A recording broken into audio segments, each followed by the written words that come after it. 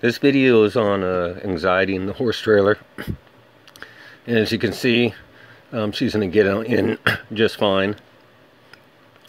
And while she's in, I'm just going to go ahead and go through everything because I need to kind of see what's going on with her since she loaded so good.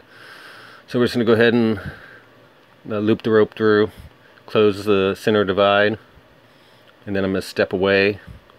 And as you can see, she starts getting really antsy, pawing. She starts setting back a little bit. So it's definitely an issue that needs to be taken care of. So what I'm going to do is I'm going to start her all over again, loading and unloading. So I'm just going to tap her on the hip, have her take a couple of steps into the trailer, stop her, and then as soon as she's calm and relaxed, I'll go ahead and have her take a couple steps out. This way we're reteaching her how to stay calm and relaxed in the trailer. So I'm going to have her take a couple steps out. I'm going to tell her she's a good girl, but I'm only going to have her take a couple steps out when she shows some kind of relaxation just by having a couple of feet inside the horse trailer. So now I'm going to go ahead and ask her again. And then I'm going to have her stop and wait. And then as soon as she's relaxed, I'm going to go ahead and have her take a couple of steps out. And it's better to work with her in this manner and get her to relax a little bit, going in and out a little at a time, and then pretty soon we can work our way all the way back to the front of the trailer and start going over some other exercises as she gets further into the trailer and relaxes.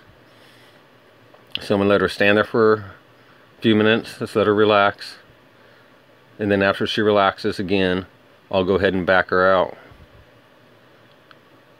And then we go ahead and back her out. If she does good, you go ahead and pet her, tell her she's doing a really good job.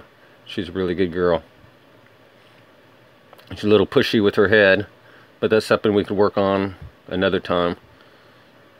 So I'm just going to use the forward cue, so I'm just tapping on her hind end and let her take a couple steps into the trailer. This time I let her come a little bit further into the trailer. Then she's got to stop. She's got to relax a little bit. And then I'm going to go ahead and back her out. She does really good. I'll let her know she did good, tell her she's a good girl. And then I'm going to go ahead and use the forward cue on her hip, so the whip is just a light tap on the hip for her to go forward. And then I'm going to let her relax, and then I'll go ahead and back her out again, telling her she's a good girl, and all I want her to do is to relax this far into the trailer as of right now. And now I'm going to go ahead and give her a forward cue again. And then I'm going to let her get 4 feet inside the trailer this time. We're not going all the way to the front of the trailer yet. We're just going into the trailer. And then I'm going to go ahead and back her out when she's calm and relaxed. And she has to back all the way out. And again, I'll tell her she's doing a good job. I'll pet her on the neck.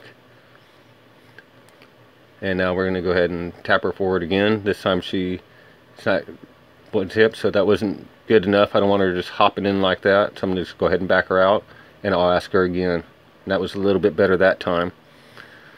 So this time I'll go ahead and lead her up, and sorry it's a little bit dark, but what I did is I lead her all the way to the front of the trailer where she would normally ride in the trailer, and as soon as she's calm and relaxed back there, then I'm going to go ahead and I'll just go ahead and back her out.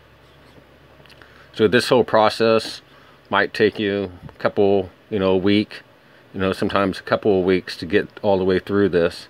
And right now I'm just showing you the beginning steps of it.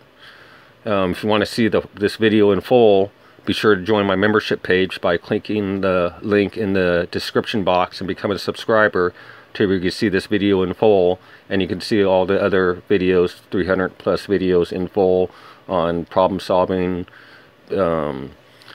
horsemanship, starting on broke horses, with a lot of other topics. So now I'm going to go ahead and back her all the way out.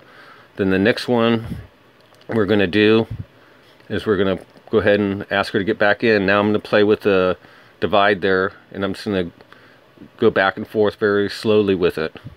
Never would I lock it with me being in there. If something did happen, she started to panic, all I have to do is let it open and go ahead and back her out, then take a couple of steps back to where she was relaxed and start again.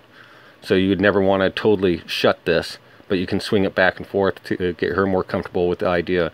So we hope you've enjoyed all these videos. Again, join my membership page by clicking on the link in the description box to see all my videos in full. Thank you.